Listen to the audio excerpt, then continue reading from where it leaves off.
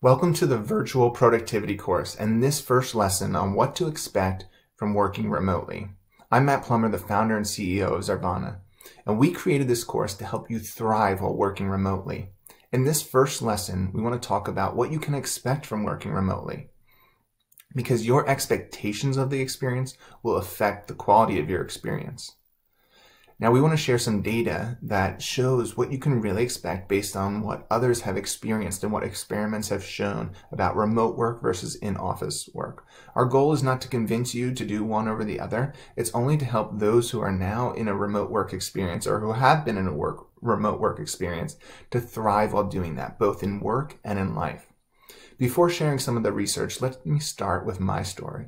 So I started working remotely about 4 years ago while I was a manager at a strategy and consulting firm. At the time, that was pretty novel and uncommon for this consulting firm.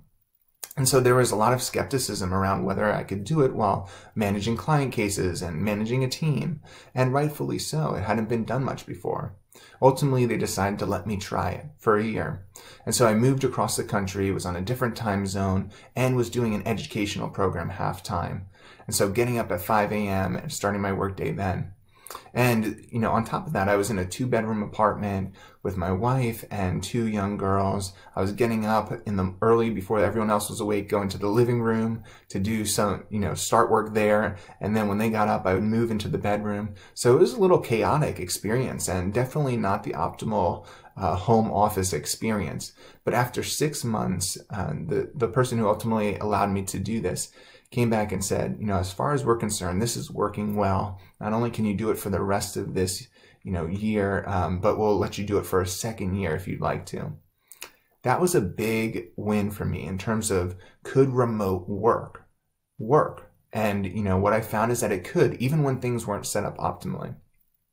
Now, if you haven't had a remote work experience, you might be having some conceptions about remote work that come with the negative stereotypes about it. That, it's going to be too hard to stay focused. I'm going to find myself procrastinating or taking a nap or watching TV because there's no external accountability, or any number of the other challenges that are commonly cited when it comes to remote work. And let's be fair. These are honest and real challenges, and we're going to talk about them in a minute. But what we found at Zarvana, now doing this for 2.5 years with a team that spans 3 continents and, 4 or 5 different time zones, is that remote work can work and you can have real benefits from doing it. And we've done that with very limited email interaction, very few meetings even, and we've found a way to make it work productively. So in order to do that, though, we've had to overcome some of the common challenges that are associated with remote work. And I don't want to gloss over these because that would give you an untrue and impractical sense of what this will actually be like. Buffer, the social media platform, did a survey last year that showed that the top 4 challenges that remote workers experience are loneliness or social isolation, unplugging after work or the blurring of lines between life and work, the connection or collaboration between teams or communication, and then finally distractions at home. And so 10 to 20% of people cite those 4 as each of those 4 as the top challenge that they face at remote work. Now, those challenges are real, and we're going to talk about in this course how to overcome those. But let's also share the benefits. A wide range of research studies have shown that anywhere from 66% of remote workers to upwards of 90-some% say that they experience these benefits: reduced stress, improved work-life satisfaction or balance, greater job satisfaction, higher engagement with their job, more time. You cut the commute time, you cut a number of other pieces of time there, so they have more time.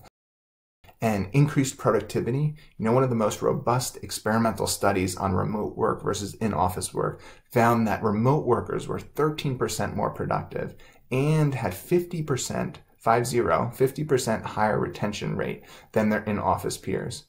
So those are a significant set of benefits that you can expect when you move into and are doing remote work, if you learn the tools to capitalize on it. And that is what we're going to teach you in this course. But first, we want you to take a look at the mindsets that you have as you approach remote work. And that is because, as we mentioned at the beginning of this lesson, your expectations are going to affect your experience. And so what we want you to do is take some time to reflect on your experience, your expectations of what this experience will be like. Be honest with yourself and jot down those few thoughts that really animate and describe what you expect this experience to be like. What we then would ask you to do is compare those to the research that we just cited and actually test those with the data. Is this true based on others' experience, based on what the research shows? You know, that for some of you might be convincing enough, and you might say, okay, you know, I thought that I would not be able to be as productive at home, but this suggests I can. And so therefore, I'm going to shift that mindset, shift my expectation. For others of you, you know, that data, just citing some data from a different source, is not going to be compelling enough. You're actually going to have to run mini experiments to test these mindsets. And so say, for example, you have the expectation that I will not be able to stay focused while I'm working. Then run an experiment to test whether that expectation is true. And so say that your goal would be, I want to be able to do 30 minutes of deep thinking work without getting distracted.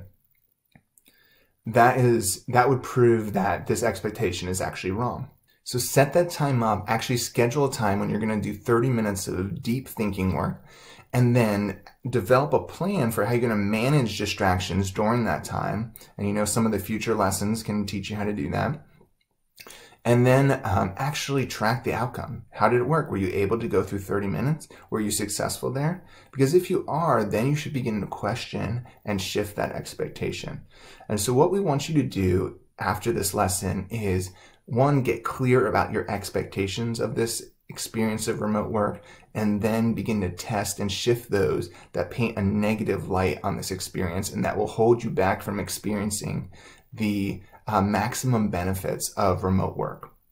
So thanks for joining for lesson 1. We'll see you on lesson 2.